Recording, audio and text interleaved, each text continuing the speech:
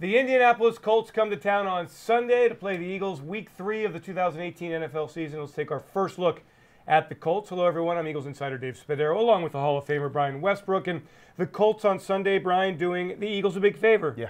Beating the Washington Redskins on the road and serving some notice that for Frank Reich, the new head coach, who we love, this team might be pretty formidable on Sunday. Well, when you can get your quarterback, Andrew Luck, who's been out for a long time, you get him back, and then you stop a running attack for the Redskins in the first week that just blew up. You saw Adrian Peterson have a great week the first week, running the football, catching out of the backfield. Same type of thing for Chris Thompson the week before. And now the Colts go down into Washington and say, you're not going to be able to run the ball on us. We're going to make Alex Smith win the game with his arm, and he wasn't able to do it. But again, Andrew Luck had his way. And we all need to be reminded of just how great Andrew Luck was and potentially is again, suffering a serious shoulder injury, didn't play last year.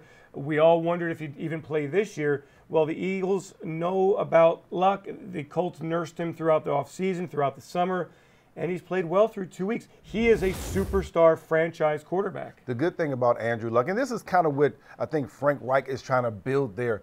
You put good weapons around. They don't have an all-star run game. Nyheim Hines is a rookie, a guy that can get it done a little bit, but he's more of a change-of-pace guy. But you have T.Y. Hilton. You have Ryan Grant. You have Jack Doyle, a Pro Bowl tight end. You also have Eric Ebron, who's done a great job, especially early on in the season. So he has some options, some weapons on that side of the ball offensively. Now, for us, when I'm talking about defense, it goes back to the same thing. How do we affect Andrew Luck? How do we make sure that he does not get comfortable in this football game? If we can do that, we're right back to where we were before last week. So Andrew Luck, at his prime, was a player with really good mobility, big arm, could beat you with his legs a little bit here.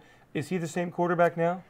I don't think he has that deep ball, that confidence in that deep ball that he had previously. I still don't think he has a zip on the ball, but he's just as accurate. He still has the ability to get outside of the pocket. He's not taking the big shots that he was taking early on in his career. There is a player to watch on this Colts defense. His name is Darius Leonard, and he's a linebacker. He's a rookie, and he's been a game wrecker through 2 weeks. Don't know much about him, got to be honest with you, but he's somebody that the Eagles will be very familiar with, and he is the focal point of this Indianapolis defense. You know, it's weird. You know, offensively, I even as a player, I looked in and I respected the guys on their side of the ball, and I think Darius Leonard actually is a really good player. But offensively, for us, we have to fix what we have to fix. So you know, Doug Peterson and everybody else, whether we get the quarterback back, it doesn't matter what happens. We need to fix our offensive situation and not even worry about what the defense does. Keep the penalties to a minimum and try to move the football. So the Indianapolis Colts come to town here. They are 1-1. They are led by Andrew Luck on offense. And let's talk a little bit about the coaching staff, because when Frank Reich, the offensive coordinator here, leaves Philadelphia after the Super Bowl, the Colts jilted in the coaching search by Josh McDaniels. Frank goes there. He takes over this team. He's extremely positive. He's extremely aggressive in his play calling. And I think we're going to see a lot of the same concepts offensively with the Colts that we will see with the Eagles on Sunday. Well, I think that if you're the Colts, you've watched this game last week against Tampa Bay. You say, we have to make sure that they answer those questions to the test. Will they respect the deep ball?